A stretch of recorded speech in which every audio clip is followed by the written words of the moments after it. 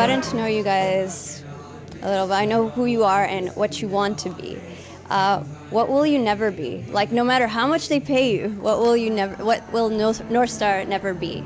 Well, I'm only 1/8 of Northstar, so I can only speak on my behalf. But I think a big motivation for this, for me, was the political aspect of being able to speak on political issues. And I'm going to plug it right now. I'm a democratic socialist. I believe in democratic socialism. If I had to vote right now, I'd vote for the NDP. And part of that is a graduated tax bracket and a wealth sharing plan. So, I mean, whether we're making $7,000 or $7 million, if we're making $7 million, I'd love to pay 70% in taxes, and I'm definitely going to be a democratic socialist forever, and that's it. It's all I know right now. I'm still young, so.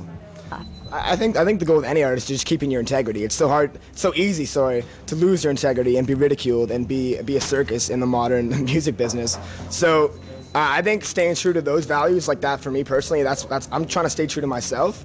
And as long as the band does that on an individual basis for the style of music they want to play, the things they want to express, it's about maintaining the integrity, and that allows you to have a long career as opposed to a short-lived 15 minutes of fame career. So, yeah, I think the truth will win in the end. It's just a matter of getting through all the stuff that's in your way right now. So, stay true to your guns, don't compromise.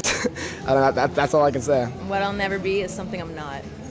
I don't think I could, and I think you're right. People see through you if you're fake. People see through you if you're just pretending to be something you're not. So as long as you're real, keep it real, you'll be just fine. What are you not? What am I not? I'm not a diva, no matter how many people think I am. No, I'm not. The red hair says otherwise. Sunglasses that I'm not rocking right now, but no, I think what will I never be?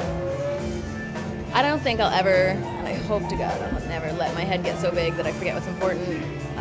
Family, friends, those two things to me are the most important things in the world. So as long as I remember that and where I came from, and stay grounded, and I think that's also super important. Thank you very much, guys. Thank you very much.